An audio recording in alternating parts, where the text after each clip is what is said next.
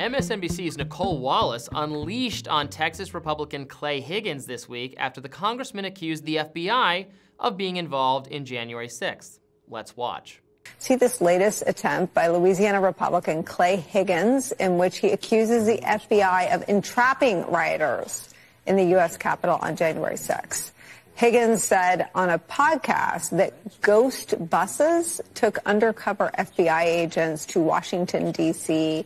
They posed as Trump supporters, and then they tricked the mob rioters into carrying out the violent assault on the U.S. Capitol. The fact is that January 6th was a deadly insurrection in which Trump supporters beat cops with flagpoles, full stop. That's it. You don't need to tell the whole story of January 6th. I don't know who this guy is. I've never heard of him. I've never seen him on social media. He's telling lunatic stories. So this is a familiar beat, obviously, for the MSNBC and CNN crowd to demonize anyone diverting from their narrative on January 6th being the most solemn and horrific day in our country's long history, and that there should be no skepticism of it, and no one can try to detract from how horrible it was at all. Look, I obviously think January 6th was very bad, and the behaviors of the people who smashed windows and trespassed and defiled desks were unacceptable, and I have no problem with them being charged in keeping with the actual crimes, not as part of some vast terrorist plot, as they've ended up charging even people who frankly weren't there. The Proud Boys leader getting like 20 years seems a little excessive to me, and I would say that I've said that for anti-police protests, for all kinds of protests. I'm libertarian. That said, you know, is it so wild to have questions about exactly who was involved and what was going on there? No, it's not, and I think the key tell here is when Nicolle Wallace says we don't need the whole story of January 6th. For that to come out of ostensibly a journalist's mouth is, I mean, so beyond what the basic principles of journalism are, which is to approach anything with skepticism, to try to gather as much information about an event before you speak on it publicly, especially before you have an opinion on it on one of the biggest cable news networks in the country, second biggest behind Fox. I mean, to hear her say that is just stunning. And it is, as you said, consistent with the general posture about January 6th. Even if we go back to the original January 6th Select Committee that was created in Congress, where Nancy Pelosi had veto power over which Republicans were allowed to sit on that committee. The Republicans didn't have the same subpoena power or investigative powers as the Democratic majority. And now the Republicans have released their own report where they tried to answer some of these questions that they had about January 6th that they weren't allowed to talk about on the Select Committee, which ended up, the two Republican seats ended up being filled by Adam Kinzinger and Liz Cheney, who, of course, have been very critical of their own party. Real diversity of views there. Exactly. So then Barry Loudermilk was the chair of the new investigative January 6th committee, and they found all of these interesting things, like Donald Trump did, in fact, ask for the National Guard to come that day. There were perhaps FBI undercover agents who were in the crowd, open question as to whether or not they actually riled people up, as some people have suggested, but I think it's reasonable, if you really think that this was the dastardly event that they've been painting it as, to want to know the full story of what actually happened and how this transpired. Yeah, the head of the Capitol Police said there were undercover FBI agents, and that's not a conspiracy to think that, because there are often law enforcement or assets of law enforcement embedded in patriot movements, right-wing militia-type movements. The Gretchen Whitmer kidnapping plot, the governor of Michigan, that plot was at all times known to the FBI, and they had actually paid participants in it to proceed to commit enough crime, the broader associates committing enough crimes so that they could actually arrest those people. Like that is a common law enforcement and FBI practice, so it is not crazy at all. There were hundreds, thousands of people there, hundreds or more who went in. It's not at all weird to expect that some of them were known to law enforcement or operating with law enforcement. Now, you're right, and I don't particularly think I was there covering it as a journalist, and what I saw looked to me like a spontaneous riot based on people who were really fired up about what Donald Trump had said. I think that's the kind of Occam's razor explanation for what happened.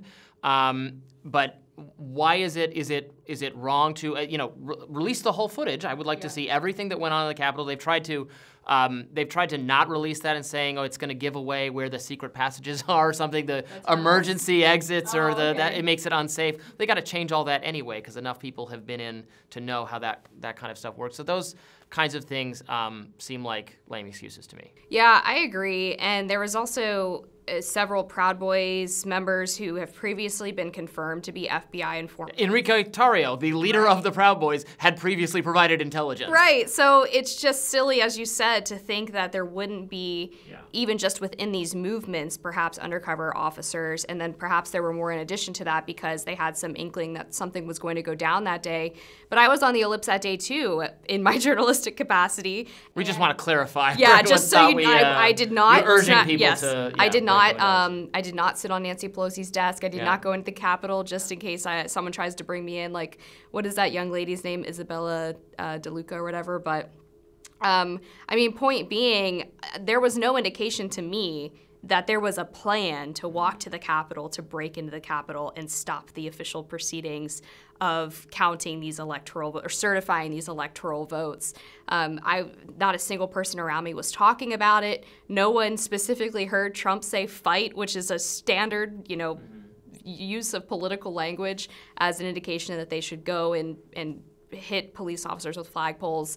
And Nicolle Wallace's lack of curiosity, again, is just telling on herself for the fact that they are trying to present a very specific narrative about what happened. And the point, of course, is to tie it back to the former president and use it as a potential way to prevent him from getting into office a second time. I mean, I have no problem blaming Trump morally for what happened. I don't think in a legal sense that he's culpable. But I think if I gave a really fiery and impassioned speech and said a bunch of things that were probably not true, and then my followers rioted and broke into a building, I think people would blame me and it would be fair. And I also think Republicans who, can go way too far with this and leaning into the saying not just there might have been some FBI informants or agents among the crowd, and isn't it fine to investigate that? Well, yes, I agree with that.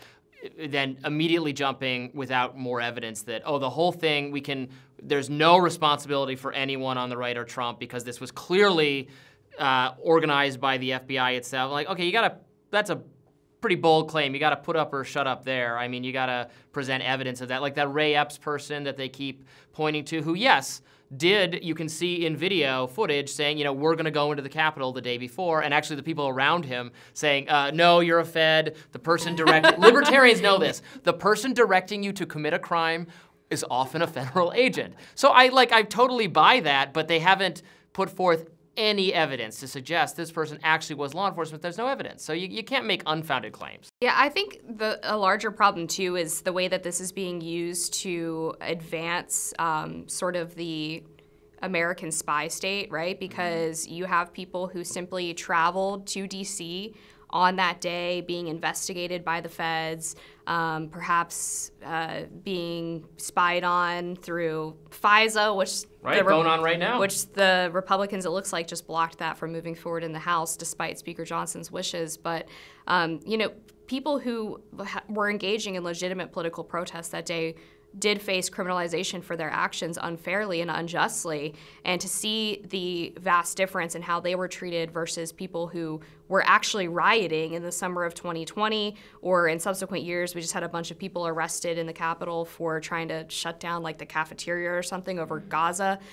There's such an obvious double standard there that I think that is sort of the underpinning of a lot of Republican complaints about exactly how this entire event has been talked about, how it's moved through the court systems, the way that the people who have been charged with crimes have been treated. That's a huge part of it. Well, and I'm glad to see some of the, Trumpier factions or members of the Republican base are now alarmed about FISA abuse, right? The reauthorization looks like it's going down to defeat Republican Thomas Massie, someone of kind of civil libertarian conviction, pointing out that this reauthorization has it protects members of Congress. Only they, if the government wants to spy a member of Congress, it has to get a warrant to do it. But in no other circumstance, for the average regular Americans, they can still go through this totally Orwellian nebulous process that denies people rights. So and this is a good example of, I think, you know, of course, mainstream media, of course, people like Nicolle Wallace and who are criticizing, you know, love to demonize the fringe, often, you know, what they call the fringe right, and frankly also the fringe left. But it is the establishment center supported by President Biden, Speaker of the House Mike Johnson, who are most eager to reauthorize spy tools for the American government. The crazy fringes are maybe saying, is that the best idea? Yeah, seems like the crazy fringes end up being right more often than not. Every now and then, I think so. All right, stick with us. We'll be back right after this.